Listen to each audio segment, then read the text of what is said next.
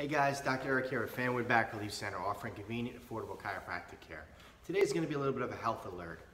Vitamin D associated with statin-related musculoskeletal pain.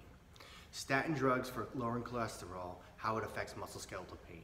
It's a common side effect with statin use.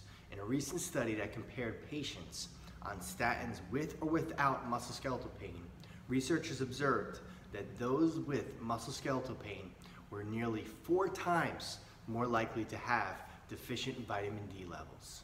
The results suggest that improving the vitamin D levels of patients on statin therapy may reduce the risk for statin-related musculoskeletal pain in the future. For more information, you can check out the reference in the article. For any questions about this or anything else on our website at fanwoodbackrelief.com, just give us a call. We're here and happy to help and love answering your questions.